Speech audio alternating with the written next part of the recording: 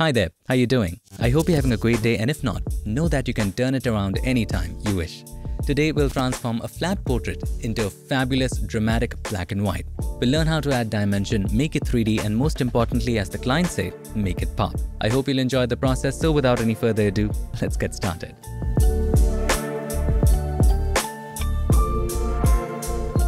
Back in the magical world of Photoshop, and if you wish to go ahead and download this photo and follow along, you know what to do. Check the links in the description. I would love for you to follow along. The first thing we need to do is to create a black background. For that, we need to make a selection of the subject. You can use your favorite selection method like the quick selection tool and start selecting the subject like so. You can also use select subject, up to you. I already have a selection, so I'm just going to go to select. Load selection. By the way, you can download a selection made PSD in the description as well. Inside of that, I already have my subject selection. Hit OK.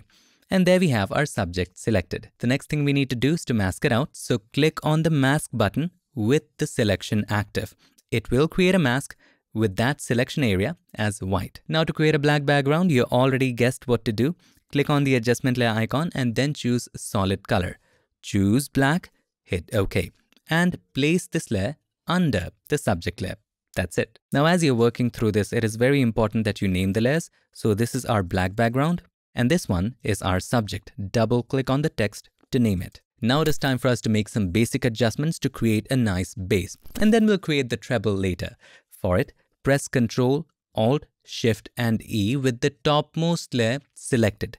This creates a stamp visible layer at the top, which means this is just a merged layer of everything you see on the canvas right now. Let's name this layer Basic Adjustments. Now, before applying Camera Raw, we need to go to Filter, Convert for Smart Filter so that we can come back and change the settings later.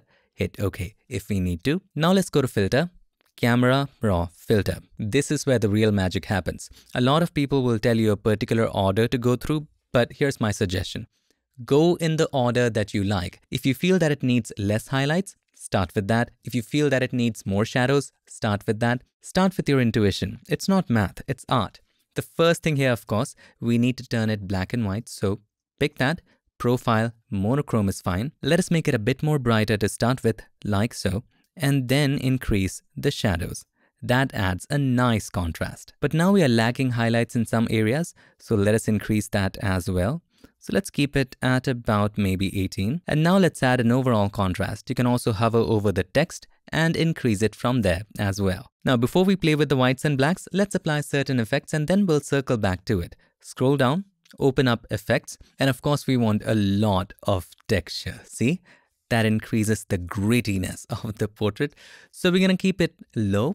Let's start low. Later, we're gonna go higher. Keep in mind, there are several adjustments to be made. Try to be as plain and basic as possible. Of course, we need clarity, but that's just making it too bright. So let's keep it low, and then dehaze is gonna make the magic. So let's increase it. See that? This is fantastic. Now let's circle back to whites and blacks.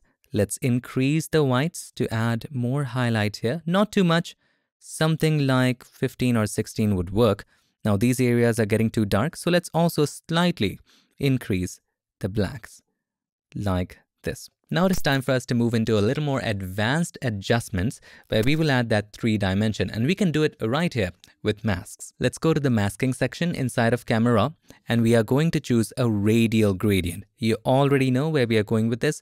Let's drag a gradient like so. We want to make sure that the feather is all the way up like Fat Joe, and then all you gotta do is to increase the exposure inside the light settings. Just increase it, see what it does. Something like so. Fantastic. But it's increasing the highlights way too much. So let's decrease it from here. This is fine. Also, it's brightening the nose way too much. So let's subtract that area. Right here, there is a subtract button. Click on it and we will choose a regular brush. Just paint the area you wish to subtract like the nose and you should be done. You can adjust anything anytime. So let's get back to the radial gradient. And I'm going to make it smaller, like so, and move it up here. This adds a nice 3D depth, but to make it stand out even more, let us not just add light effects, but also add some effects. Let's increase the texture to make it stand out even more, and maybe we'll increase the dehaze, like so. Not so much. Something like this is fine. Now we have enhanced the mid part, but to make it completely 3D, we need to add some darkness around the corners, right? So let us create one more mask by clicking on Create a New Mask, and we will choose Radial Gradient again. And let's drag in another gradient, like so. Again, you want to make sure the feather is all the way up, like, you know the answer. But this time it's going to be something different. It's affecting the middle areas. We want to invert the mask. How do we do that? Simple. Click on this button to invert the mask. And then we will simply decrease the exposure. Inside of the light settings, let's take it down like so. Oh my gosh, already it's looking fantastic. Just by doing this, it's giving it such a nice look. You can even make it slightly larger like so. All right, this is nice. And choose to make it narrower or wider. This is pretty great. So here's the before and here is the after. And this is just the beginning. Hit OK once you're satisfied. The next thing we can do to make it look more 3D is to add some shiny highlights to the portraits. And the easiest way to do that is BlendIf. And that is why we have still kept the portrait a bit flat. First, click on the adjustment layer icon and then create a curves adjustment layer. You already know this is our favorite. Create a point in the middle and take it up like so. Now it's best to be done in separate areas one by one because every area has a different brightness level.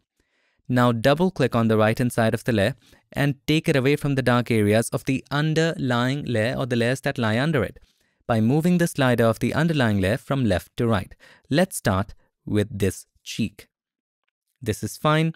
Now, right here it's very harsh, so hold the Alt key or the Option key, click on the slider to break it apart and take it apart like so. Just focus on this area, that's it. So this seems to be about right. I'm going to stop right about there, hit OK. Now we will only paint in that area. Select the mask, press Ctrl or Command I to invert it. Take the brush with white as the foreground color, just simply paint on that area. You want to make sure flow and opacity are at 100 and that's it. You can also try painting on similar areas and see how they react or do it separately. Let's create one more curves adjustment layer and we will repeat this process. We will take it up like so. This time let's do it for this cheek. Double click on the right hand side of the layer and take the slider from left to right. Stop right here, hold the Alt key or the Option key, click on the slider to break it apart and take it apart like so. All right, it's done for that particular area. Hit OK once you're satisfied. Select the mask, press Ctrl or Command I to invert it. With white as the foreground color, simply paint on that area. I accidentally painted a bit over the nose, so let's erase that by painting with black. Now you can always come back to the settings even if you have closed it by double clicking on the symbol of the adjustment layer, and let's adjust it accordingly. We need to match it with this side. So about this much is fine. Similarly, we are going to repeat the process for the forehead, nose, lips, and maybe chin.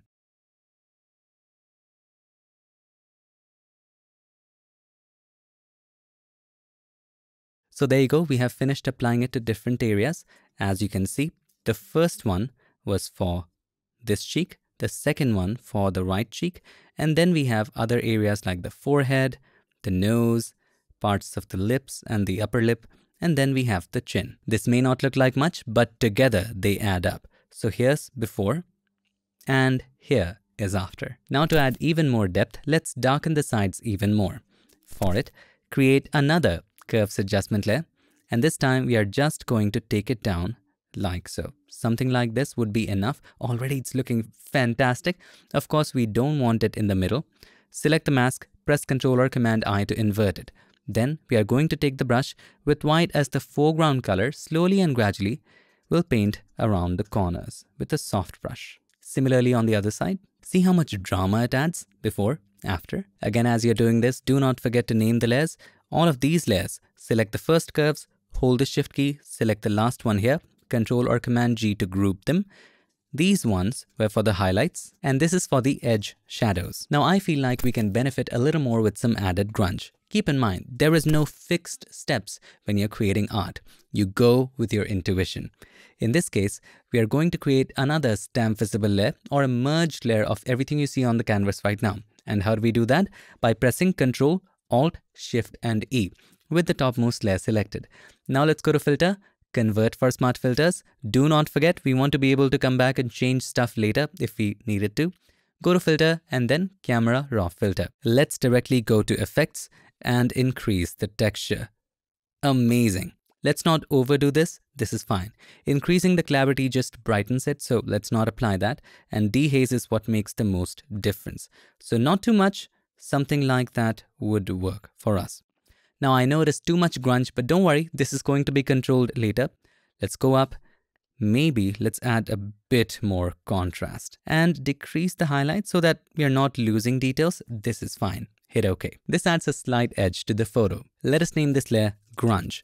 If you want to add some mystery to the eyes, just a slight bit, create another curves adjustment layer. Take it up a little bit, like so. Select the mask, press Ctrl or Command I, take the brush with white as the foreground color, just dab right here on the eyeball, a little bit towards the bottom. Similarly, dab here as well. Now you can take away the excess, press X to toggle between the foreground and the background colors, and then take away the extra areas. If you wanted to keep it there, that is fine too. There you go. Similarly here. This adds some nice story to the eyes. Don't forget to name this layer. Now, as I told you, the grunge feels too much. There needs to be a slight fade. Let us apply that again with our favorite curves adjustment layer. Create another curves, like so, and use the hand instead. Select the hand, activate it. Maybe we want to brighten these highlight areas a little bit, like so, and darken these shadow areas. Or you can also directly make a point here and darken them. And then you can take the leftmost point and take it up slightly to add that fade. Now I'm going to add that darkness here as well. There you have it, slight fade with an added contrast. Let's name this layer Fade. Now what if we had some edge lighting, some kind of rim light? That would be fun. Create another curves adjustment layer, and this time take the slider on the right to the left like so. All right, don't worry about the middle areas. This is only going to be towards the edge. All right, select the mask, press Ctrl or Command I to invert it. Take the brush with white as the foreground color, make the brush slightly bigger, and then just paint. Don't worry about the background. We're going to take care of that later. Just paint towards the edge. You can also erase the extras. Similarly on the other side. And control it from here.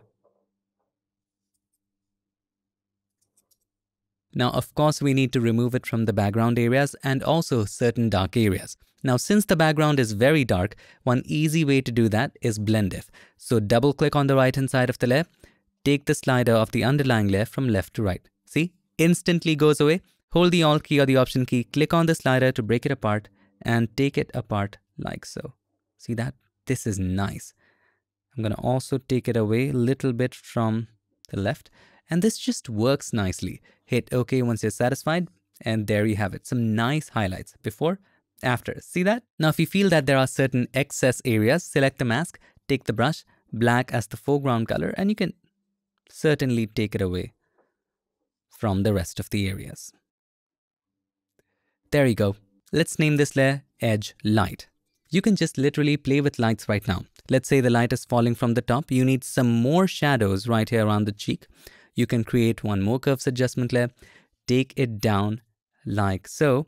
Select the mask, press Ctrl or Command I to invert it. Take the brush, white as the foreground color, just dab here, dab there, and maybe a little bit here to add a little more shadow. Similarly, you can introduce some lights around the corners of the cheek. Let's do one more curves adjustment layer and take the right slider to the left, like so. Okay.